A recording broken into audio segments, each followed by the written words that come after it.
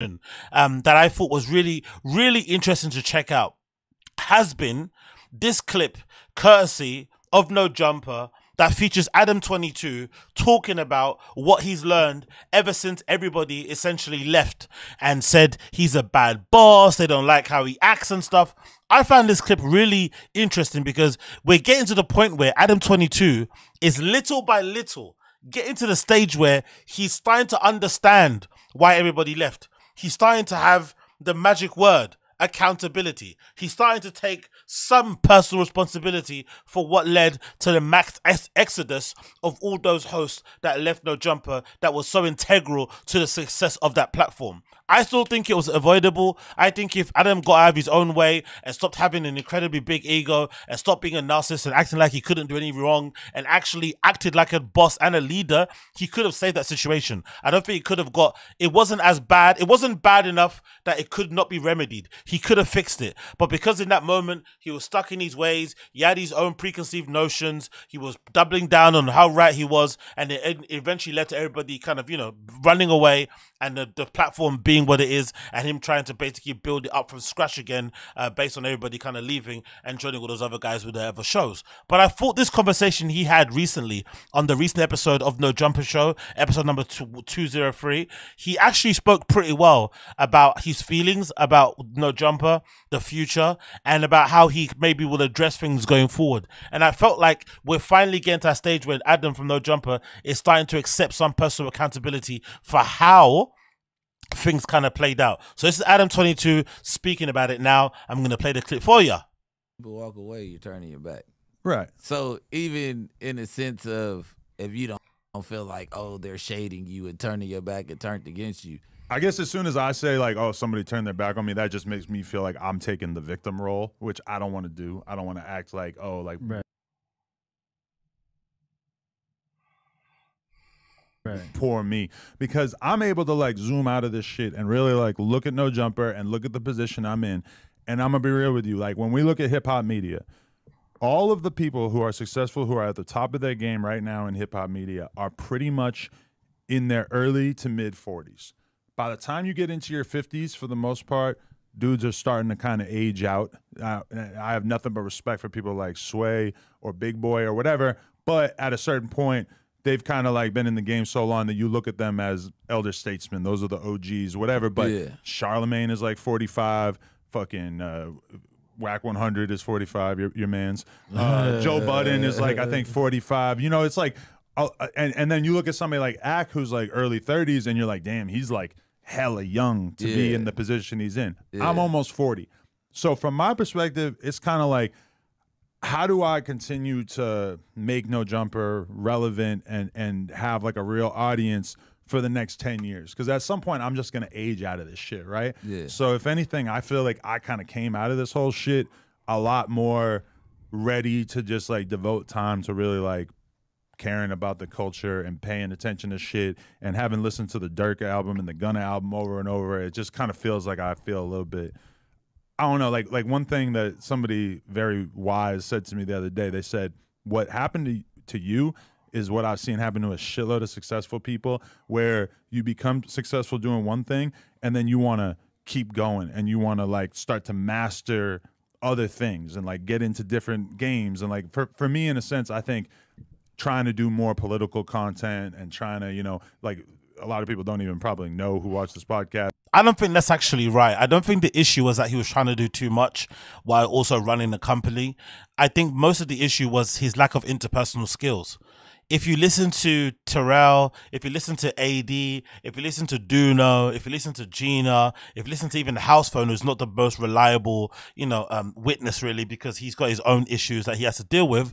But really, if you get to the crux of the issue, a lot of the people, even someone like a Riley, Yuri's girlfriend, most of the issues and the problems that they have with No Jumper was the lack of interpersonal, skills from the leaders leadership, in terms of telling them where they stand, in terms of being clear as to what is expected from them, in terms of, I don't know, looking out for their feelings, all this stuff that is probably way more integral to running a company than people probably give it credence for. I know for myself, I haven't really run a company myself. I've done nothing of that sort, but I do know sometimes working in workplaces, if the work is hard, it's one thing, but if you're coming into work and you're secretly hating the people that you work with, it's nearly impossible to make it work long term. You can probably, you know, bite down on your gum shield and essentially pull up your big boy pants and kind of roll up your sleeves and work a really terrible job and make it happen if needs be and bills need to be paid. But if you're somebody at your workplace that you really don't get on along with,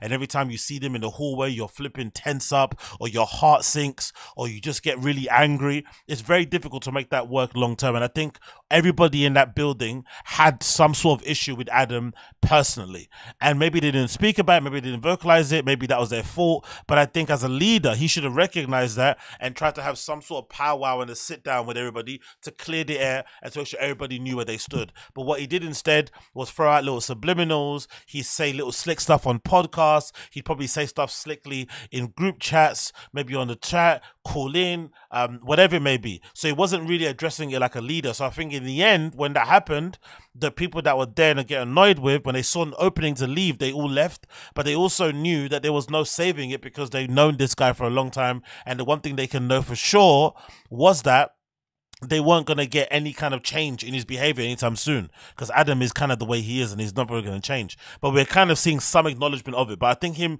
blaming it on him trying to change careers and move his perspective isn't really the right way to go about it. But I can see where he's coming from. But I spent way too much time studying poker and learning about poker and playing poker and shit like that. We got to go play poker. You play poker too?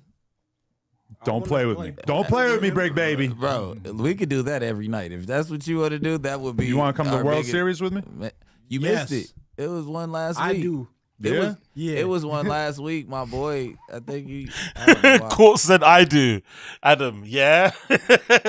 Court's got to watch out, man. He's next on the chopping block. Court has to watch out. Court, you need to step up. If you're watching this wherever you are, please step up, because you are next to be cut. You're going to be getting the same free jokes conversation. You're going to get the little passive aggressive bitchiness thing that Adam was doing to AD and Terrell. Please figure this out, my friend Court. You are next on the chopping block, sir. You are next. He bought in with like 2,000 or 1,000. I'm like, bro. Well, the World Series is 10,000. You want to play the main yeah, event that's with me, what buddy? I'm like, yeah. And it but takes no, they many days. They said that it's like, it was like bonuses if you knock somebody out, like progressive knockout tournaments, yeah, shit like that. You know what I'm saying? I never heard, but it changes everything. Yeah, I want to. That is my end game. I would want love to be the World Series poker champ. Because all right, I was talking to Academics the other day, and he's like, "Oh, I just learned to play poker." I'm like, "Oh my god, another thing that me and you are going to be competing on or whatever." But like, as soon as I was telling him, I'm like, "Bro, be careful, because that shit has consumed my YouTube timeline." Way too much. Look, my YouTube timeline. Okay, so Roku TV, or is that Samsung TV? They have a World Poker Series channel, right, where they play that shit all day. I mostly play online. So mad because I be in there you watch watching, that? and she be like, "Why are you so hyped?" Also, I don't mind Brick Baby. I know he's a bit crazy and he has a, divides opinion online. But I think in terms of No Jumper, someone like a Brick Baby is a much better fit than the other dudes, because he's grateful to be in that position. He's spoken quite openly about how down bad he was before he started No Jumper. And also I get the feeling he's not somebody that wants to build a media empire. I think those other dudes, they kind of saw their futures a little bit bigger than what No Jumper was available. So maybe Adam has a point there in terms of those guys were always going to leave at one point because they saw the inner working zones of No Jumper. They saw how much money No Jumper was making, and they also were seeing how much money they were making from their own streams. So it was only, a matter of time before they all decided to kind of, pour their resources and kind of do their own thing. And in LA, they have a thing where they kind of don't like being under the thumb of the white man. This is still a thing there. I think maybe in other parts of America, maybe even the East Coast, they're not really that bothered by it. But I think the fact that ADAM22 has one of the biggest hip hop platforms on the West Coast, essentially, maybe the biggest, and all these guys are working for him. I think some of those guys it never really sat well with them that they were kind of working for the man in that respect. So maybe the writing was always on the wall. But I think Brick Baby is the perfect person for them at this point, because he's a grateful employee. He's he's a good employee. He's going to play position. He's going to work hard. He's going to turn up and do what needs to be done and kind of keep it moving. He's not looking to build up his own like Almighty Suspect, like even a Flacco. They're not looking to build their own platform anytime soon. They don't want to get their own Spotify deal. They just want to be working really hard at what they're doing and kind of get it as a weird. So I kind of see what they mean. People I'm are like, different. you man. don't see what he got. It's a whole thing. I'm like, oh. Yeah.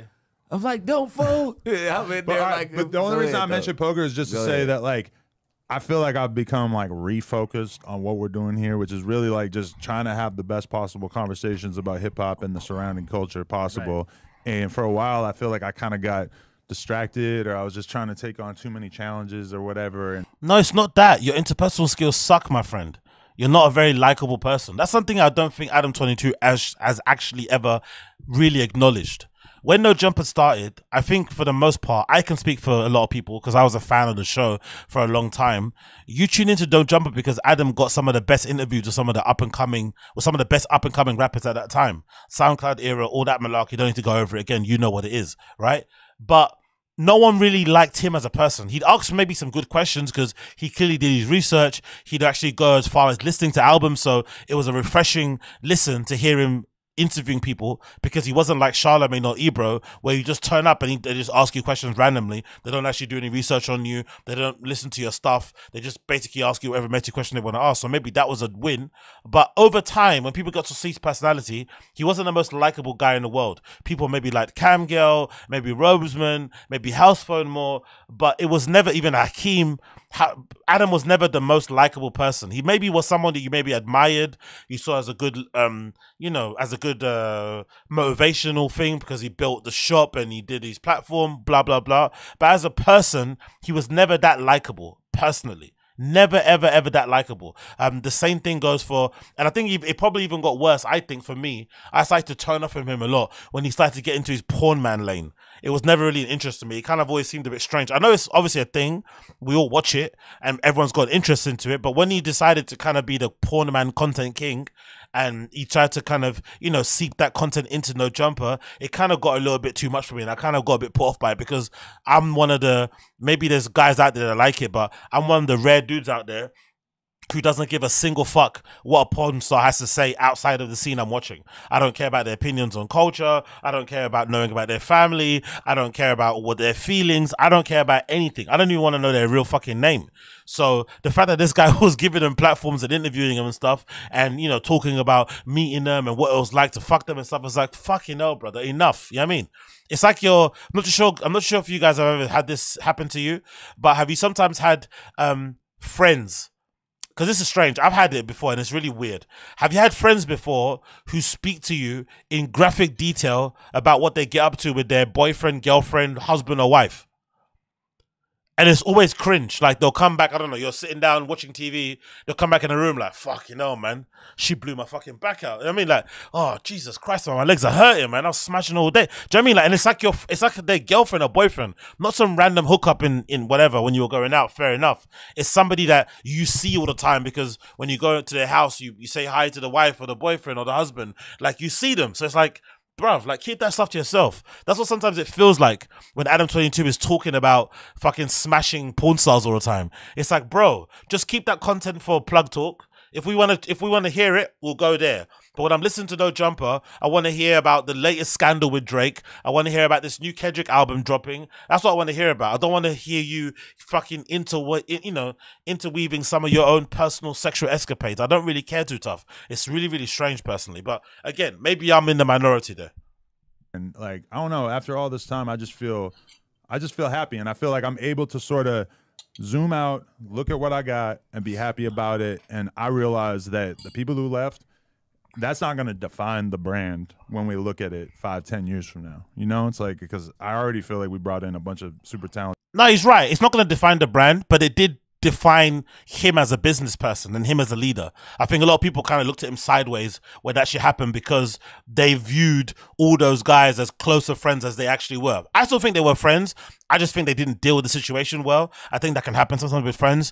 Friends can maybe let you down. That does happen. It doesn't mean you were never friends. I just think they had no way of conflict resolving it. There's no conflict resolution. Maybe because too many things got said, too much disrespect was had, too many people were in their feelings. Yes, but the main crux of it was that people definitely left or came away from that impression of the show that Adam doesn't take those people, took his host for granted, kind of thing, and didn't accept any responsibility for the part he played in the issue. He kind of blamed it all on Lush. He blamed it all on AD. He didn't understand why T-Raw didn't want to talk to him. Like, he didn't understand that T-Raw had loyalty with those guys because he knew those guys before he knew Adam. Like, very strange way of kind of looking at things that kind of didn't really make any more sense, really. But, you know, at least he's getting there, understanding it a little bit.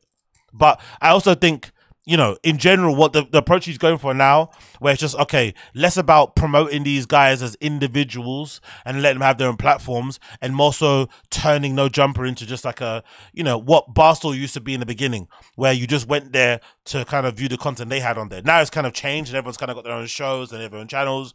But I think just having a main kind of hub where you can kind of tune in and hear these guys speak about hip-hop culture stuff in the background is a great way to go about things, as opposed to kind of cultivating and nurturing their talents as bigger media figures. Just have them as hosts, have them as kind of talking heads, and kind of keep it going from there. That makes a lot more sense. To people, and that there's other people who are trying to come in and everything, and I don't know, I just feel good about shit, and I'm thankful for the opportunity, and I'm not letting the fact that we had a bunch of people leave like rule my fucking mind when it comes What to was this? Was this Yeah, fair enough. I completely understand where he's coming from. And again, like I said, it's the baby steps. Adam was in a place at the beginning where he was taking no accountability, no responsibility for the situation at hand. And now at least he's doing a bit of it and accepting a small, you know, it's not the best, but at least he's doing some of it. So credit to him in that regard. And hopefully, fingers crossed, they get back to where they are. I'm not tuning into No Jumper. I unsubscribed. I don't really care for the show anymore because, you know, I don't really care for the host that much, because I guess I was in it mostly for the people that were commentating on the things, and I've got them on other channels. I can follow them. Fig Munity, what's it called? Biggest Bros, back on Fig, blah, blah, blah. So I don't really need to tune into them, but I'm still rooting for these guys, isn't it? Because I love a good comeback story. So if Adam can revive No Jumper and get it back to, you know, maybe close to where it was before and have it popping without all the internal politics, without all the egos, without all the entitlement, without all the greed, without all the backstabbing, blah, blah, blah, blah, that's a win. So let's hope it gets there in the future. What are you guys saying here in the chat? This must be a UK stream. I woke up to P. Yes, big up to Hotel UK in the house. I'm here. He's a great interviewer. I'll give him that. Yes, for sure. I agree. He's not even that great of an interview, Adam. It's just because he does research. The bar for being a great interviewer in hip hop is all you have to do is research, because most people, most media figures in hip hop don't even do research. They don't even, you know, listen to your album before they interview you. They don't check out maybe your most recent interviews and see what questions you answered all the time and avoid those fucking questions. They don't even try to maybe figure out interesting questions to ask you that nobody's asked you. They do the bare minimum, really. That's why a lot of artists don't really like doing interviews, because it's either going to be messy shit or it's going to be fucking redacted shit that you've already spoken about a million times. So Adam just does the bare minimum, and it gets them further. And you know, gave him credit for that. But really and truly, everyone needs to kind of improve in that respects. People are saying here he made a friend network of porn stars. Yes, of course. Big up Natasha, just seeing you there. What's good? Says we shouldn't know the inner details of your sexual exploits. Exactly. If you know what, I take that back. If your channel is based on sexual exploits, and I shouldn't go there and be surprised that you're speaking about that sort of stuff. I just mean, if you have a platform talking about hip hop, I don't want to hear about you know, smashing some fucking delinquent in the car park. I don't give a fuck. Like, keep that sexual content for the sexual stuff and keep hip hop stuff for hip hop stuff, because some people get turned off by it. It's just something I want to hear. It's like when I watch porn or whatever, I watch it for what it is. I don't want to fucking hear a podcast about it. Do you know what I mean? Like, it's not my vibe at all in the slightest. Once it's off, I'm already fucking feeling shamed anyway. You know, great sense of shame, right, is feeling me. Once it's fucking done, the last thing I want to do is hear somebody talking about it and pontificating about it and describing it in fucking excessive detail. No. Stop. Okay? Stop.